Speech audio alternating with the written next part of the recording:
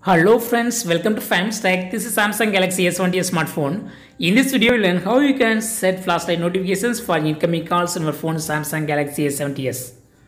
First of all, you need to go to the settings. Go to the settings from notification area here, and here you have to select accessibility,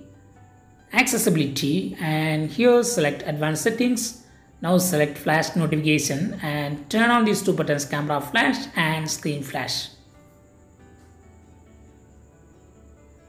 So when you receive any incoming call, the camera will be flashing in the back side of your phone. See it here, I receive a call.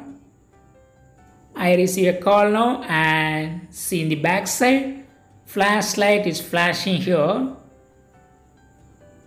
So in this way, you can easily set flashlight notifications for incoming calls on your phone. Once again I demo it, I receive a call and flashlight is blinking in the back side of my phone.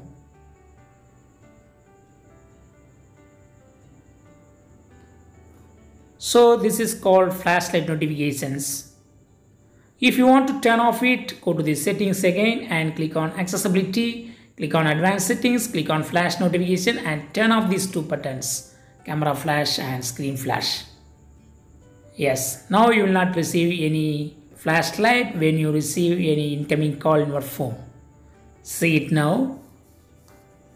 I receive a call and settings are off, so there is no flashlight flashing in the back side.